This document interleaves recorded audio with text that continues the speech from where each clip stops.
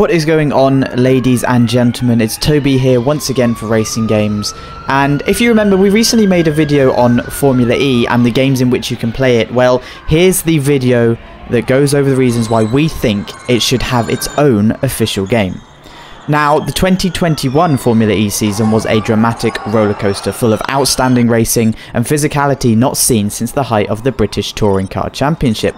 Despite the opening round of the season in Chile being postponed, Formula E has put together a great calendar and even showed that overtaking was possible around Monaco.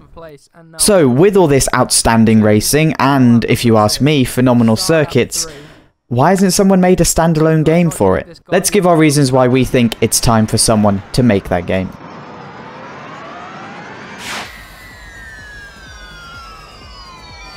First of all, it's the state of Formula E gaming at the moment. Now, it's not that hard to jump into a Formula E car in the virtual world, even though the series doesn't have its own console game.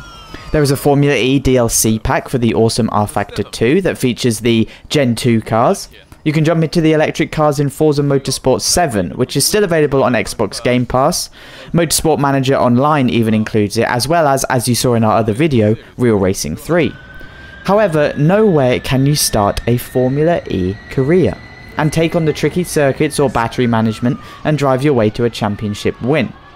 While the F1 2021 game was the highest selling title in the UK for much of last year, fans that want to take on Antonio Felix da Costa, Sam Bird and Nick de Vries are just unable to do so.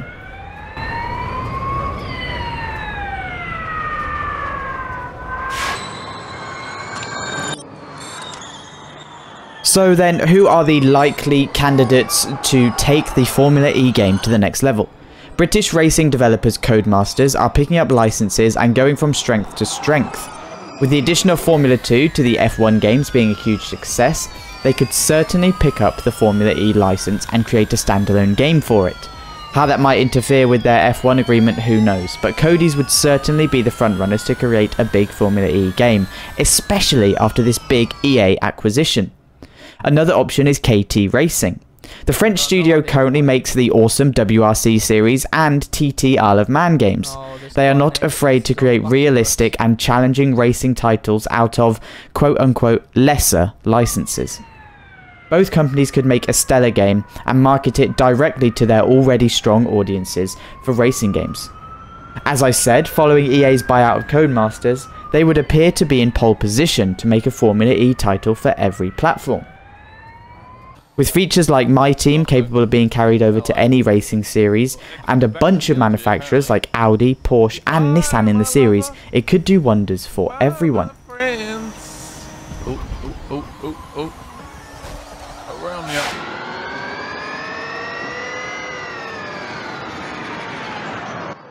However, of course, whoever makes the game would have to learn by doing. Having a standalone game would almost certainly result in the Formula E cars disappearing from other titles. No more inclusion on Forza, no future R-Factor updates. That would potentially limit the audience, initially, especially if the game were to be a full £60 or $70 title. However, having a full championship simulator game would let people learn about the series and all its unique rules and regulations. The series itself is tailor-made for a game. Mechanics such as fan boost and attack mode add wrinkles that gamers are familiar with. Thanks to the next-gen capabilities of the PlayStation 5 and Xbox Series X, it could end up being a superb time to enter the gaming world with a standalone game. With the third generation of cars coming in 2022 and manufacturers like Audi, Jaguar, Nissan, Porsche and Mercedes already on board, the time is now to strike a deal and engage the broader gaming world with a standalone game that can champion Formula E and its forward-thinking ethos. So those are the reasons why we think Formula E deserves its own game and who we think could make it. What do you think? Is it time that Formula E had its own title? Let us know down in the comments and the features that you would like to see in that game. I've been Toby for Racing Games, and I'll catch you soon here on the Racing Games channel.